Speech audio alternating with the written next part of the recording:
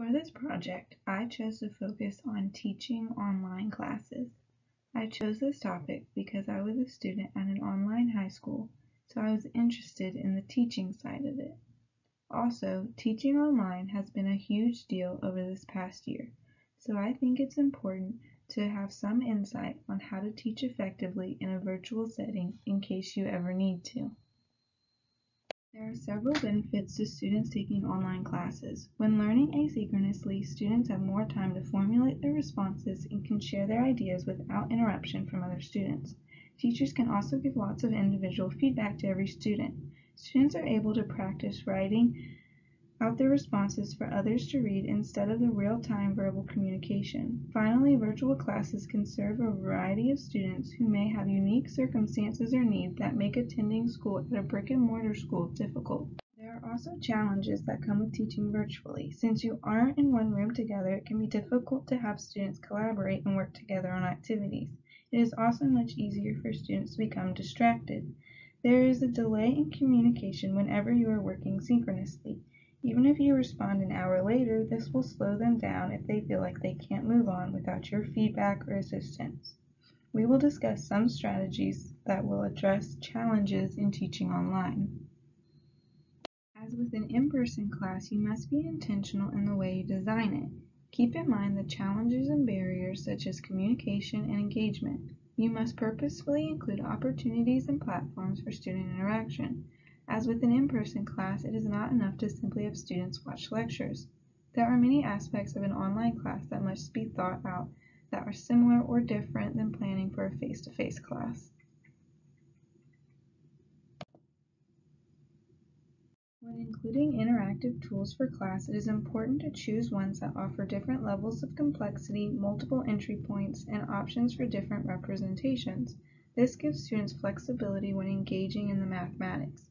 While choosing tools and technology for your classroom, keep in mind the purpose that it will serve. It doesn't do you or your students any good to have the newest technology if it does nothing to help your instructional goals. As I mentioned earlier, one of the great challenges of teaching online is having students collaborate.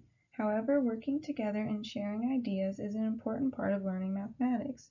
Discussion boards are a great way to have students communicate asynchronously. Use open-ended questions that allow students to have mathematical discussions. While working synchronously, breakout rooms allow students to communicate in real time in small groups where they may feel more comfortable sharing. It is also important to make sure you are sufficiently communicating to your students and their parents. You need to provide lots of meaningful feedback to further student learning. Providing clear instructions and expectations from the beginning can help decrease the amount of communication needed between you and your students and can help them be more productive. Finally, make sure your students and parents know how they can get in touch with you.